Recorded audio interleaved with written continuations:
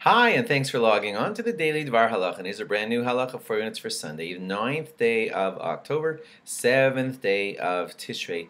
Here we go. Today, a halacha in preparation for Yom Kippur. One of the main things that we're going to do on Yom Kippur is say Al Chet and Ashamnu. We're going to basically say things that verbalize our statement to God of confession. We're going to say, I did this sin and I did this sin.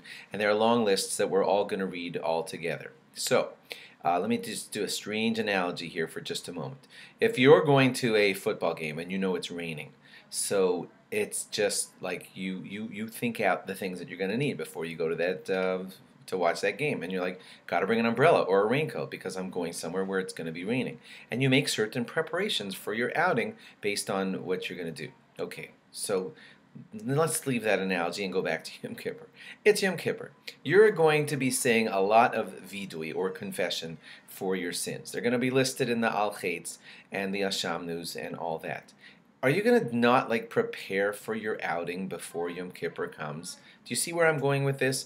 Of course you should be taking some time on Sunday, Monday, or Tuesday before Yom Kippur arrives to study the translation, just the basic meaning of what Ashamnu means, what Bagadnu means, what Gazalnu means, what Al Chet Shechatanu Lefanecha Ba'onis Avaratz. And these are words that we're going to say several times over and over and over on Yom Kippur, and we're going to mean them. We sure hope that we're going to mean them. And you're not going to know the translation of what you're saying. I mean, this should really hold true for everything that we do, but it's especially true for the confession of a sin when you don't even know what you're saying is as bad as trying to nullify your chametz right before Pesach without even knowing what you're saying. Of course you would want to understand, I'm going to nullify my chametz, I understand that, so I'm going to read it in English here, and I'm going to say that, and I'm going to do that.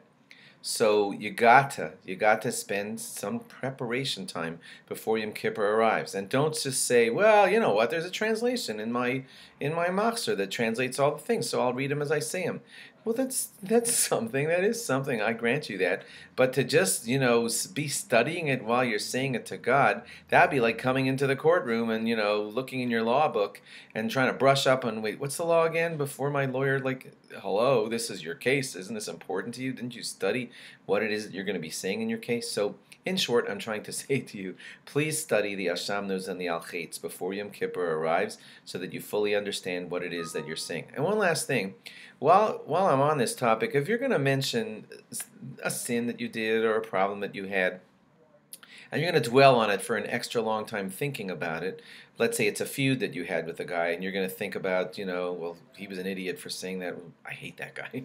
You don't want your mind drifting to that in the middle of your teshuvah and everything. So mention your sin, think what it is that you're going to say and what you're going to think, and then move on. But don't dwell in the depths of the sins such that your mind is going to be pulled back into the darkness of the sin. Be careful about that. Think it on maybe even have notes for yourself of what you're going to say and do during your Al Chet, so you'll know in advance how it's going to go, instead of having your mind wander all over the place on these feuds and fights and mistakes that you made, and you're going to be filtering all that through your mushy mind, having a scatterbrain and being distracted and getting off and back into that feud again while you're talking to the creator of the universe to say that you did wrong when you had that feud.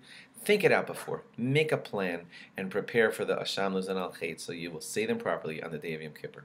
Hope that made sense. Thanks for logging on. Log on again tomorrow for more. Bye-bye.